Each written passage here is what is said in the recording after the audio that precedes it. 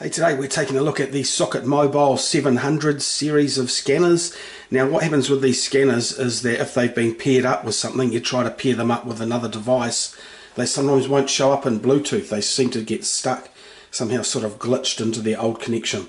So the way to fix that is turn the scanner on with the small button, hold that down till it makes the beepy noise. Then what you're going to do is hold the big button like you're scanning something. While you hold that down, also press the power button and it'll do that beep beep beep sound and turn itself off. Now that clears out any pairing information that's inside the scanner.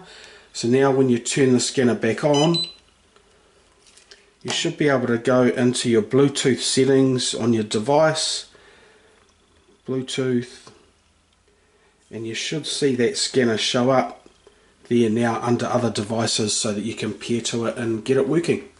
Any questions, give me a yell. Thanks for watching. Hey, like and subscribe.